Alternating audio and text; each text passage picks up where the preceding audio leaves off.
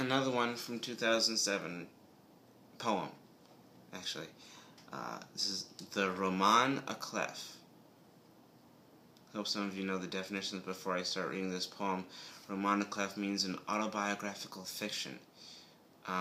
This is just a pitch that I've done for many years, and not for anyone to steal from me.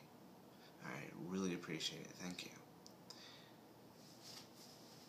Here's how it starts. Move over, James Bond. There is the Italian version of your kind. Unlike 007, there is UX80. Yeah, Ian Fleming came out with the idea when living the World War II era. Sorry, but I had to add in that there is Matt Newman. Living the life of his character, that's supposed to be fiction. So let's move over Casino Royale. There is June Bugger, the star of Indigo Azalea's Italian CIA career. Let's move back some into my life when replacing the name with something new here. Indigo Azalea will make it worthwhile when he had an accident with a pill. After the experiment on the brain and the body, this organic computer intake has done him well. Using the year 1997, yeah, that's where Indigo Azalea will begin. In my story called How the Human Psychology Can Trick You, due to an event that made my life in a perfect view. Not making it completely about me, this will be tricky. So pay attention to the upbringing of the character, Indigo Azalea, and how he made it possible to have himself as a test experiment.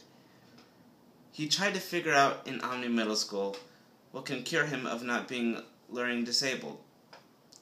So he takes the nutritional organic computer pill, as it scans him from the inside, picking up parts of his body. After understanding every part, liquidated organic computer chip flows to his frontal lobe. As it installs there, he opens his eyes, and it worked in front of a crowd. They clap, they cheer as the rest of this process is nearly done, substituting skin with the black organic suit coming from underneath, picking up that there is clothes on him in order to make outstanding progress,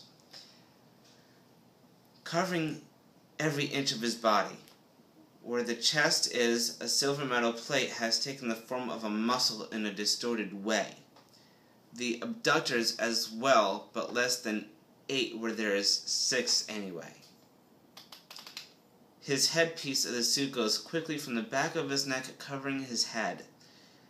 The CPU mask, as it is known to be, is a way to connect with the head of the priori. Under only an emergency. Back then he doesn't know of them, therefore using it as a means of adding data to it. Such as picking up powers of paranormal activities, such things like electricity, water, the powers of the earth, especially so advanced that he turns out to be a weapon for the Italian CIA later. With unlimited abilities, so Wiccan or pagan, that he can store the data in practice in his systematic suiting, where the mechanical arms are in storage, like a reader's manual to a cell phone before you add to it. So powerful and consistent. Those that come standard cannot add to his own weight, nor self-regulate. Being invisible, casting the spell, opening up the data on a certain ritual, ends up working on a dime or a nickel. How amazing it is to have the power, even in high school, for him where he learns to control it. Being loved by friends, understanding who I am, entertaining them like the life I have been taking, even in volleyball where the girls' team taught me. Thank you, Amanda Sterner. Thank you, Kim Harper. Thank you, Ari Bravo. And thank you, Corey Vander, wherever you are out there. I love them all deeply in my heart. They will be dearly missed.